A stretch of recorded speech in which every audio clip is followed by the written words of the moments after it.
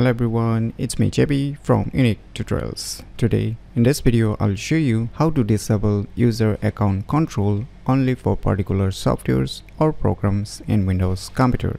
So without any further more delay, let's begin. So firstly, let me show you. Say I have one software here. So if I try to open this, you will see this kind of message all the time popping up saying, do you want to allow this app to make changes to your device? So this is a user account control permissions required. So by default we have an option to disable this, but if we disable, then it will get disabled for all the softwares. So firstly, let me show you. Just go to the control panel and just go to this system and security, and you can see here change user account control settings. And now you will see here by default it is set to the recommended option. So if we disable it, we click on OK, and now if we try to reopen this software, those UAC, that is the user account control pop-up message, will not pop up, but this will completely disable for all the software programs which are controlled by user account control. So this is not yet reliable. So if you want to disable only for particular softwares, then what you can do is just open any web browser and just visit to this website link. I'll be providing this website link too in the video description, so you can click there and visit to this website link and just scroll down below. Now here you will see download option. One is for 64-bit, one is for 32-bit. So right now I'm using a 64-bit, so I'm gonna download this 64-bit version. Now click on this download icon.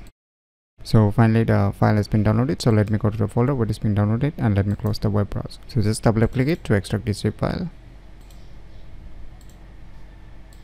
Now just open the extracted folder.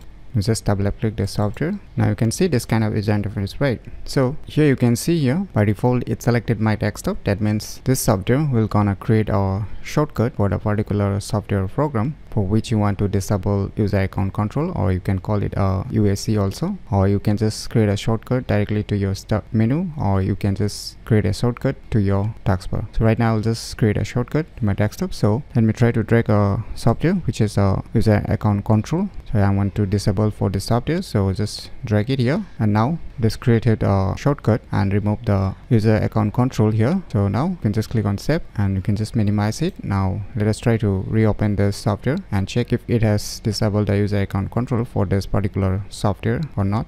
So you can see it has completely disabled the UAC or the user account control for this particular software. So by using this software named as UAC Pass, you can disable user account control only for particular softwares or programs in Windows computer very easily. So if you never known about this cool software, then you should definitely give it a try. So if you find this video tutorial useful, please click on the thumbs like button, and if you're new to our channel, click on the subscribe button, and lastly, thanks for watching.